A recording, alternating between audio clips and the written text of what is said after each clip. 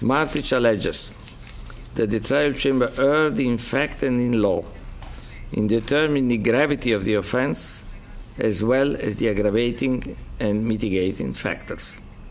These errors, he claims, invalidate the trial judgment and occasion a miscarriage of justice. The appeal chamber disagrees with Martić's claims that the trial chamber examined the gravity of offenses that he did not commit. Since he does not put forward any argument to substantiate his claim, this subground of appeal is dismissed. The appeal chamber also dismisses the challenges by Martić as to how the trial chamber interpreted and applied the aggravating and mitigating factors in the circumstances of this case. Concerning the impact of the appeal chamber findings on sentencing, the appeal chamber notes that it has allowed a number of Martić's subgrounds of appeal under his fifth ground of appeal, as well as the prosecutor's sole ground of appeal. In light of this, the appeal chamber has given consideration to whether an adjustment in Martić's sentence is appropriate. The new convictions under Article 5 of the statute serve to capture the full culpability of the accused. However, the appeal chamber finds that these convictions relate to underlying conduct already taken into account by the trial chamber when entering convictions under Article 3. Given that the material acts underlying the convictions are the same, they do not warrant an increase in sentence. In relation to the convictions reversed on appeal, the appeal chamber considered that this reversal have minimal impact on Martić's overall culpability in light of the remaining crimes for which he was convicted and the impact they had on the victims. In view of the foregoing, the appeal chamber affirms the sentence imposed by the trial chamber. I will now read out the disposition of the appeal judgment. Mr. Martić, will you please rise?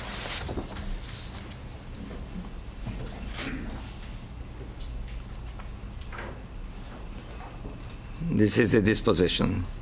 Pursuant to Article 25 of the statute and Rules 117 and 118 of the rules, noting the respective written submissions of the parties and the arguments they presented at the appeal hearing on 25 and 26 June 2008, sitting in open session, allows Milan Martić's fifth ground of appeal in relation to the crimes committed in Benkovac, counts 7, 8, and 9 in part.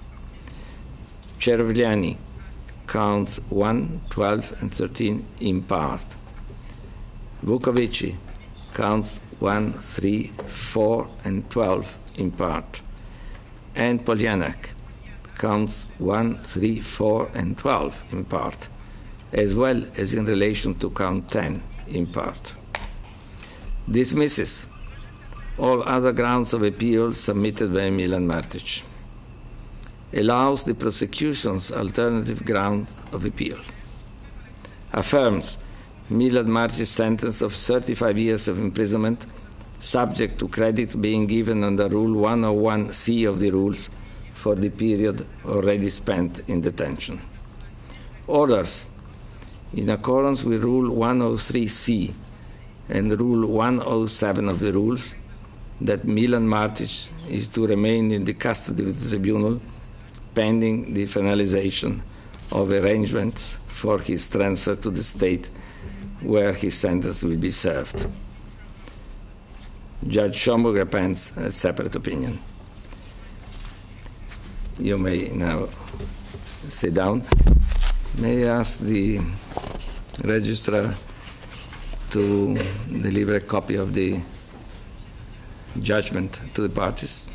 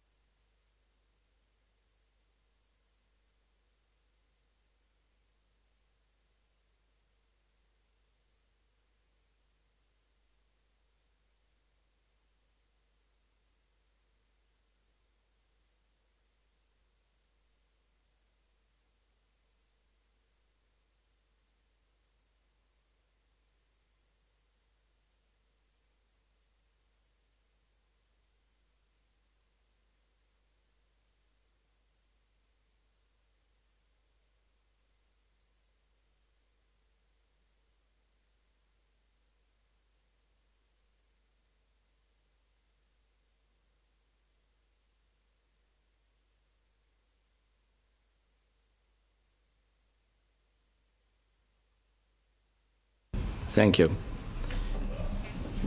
The appeal chamber will now rise. I'll rise for you, Vulavi.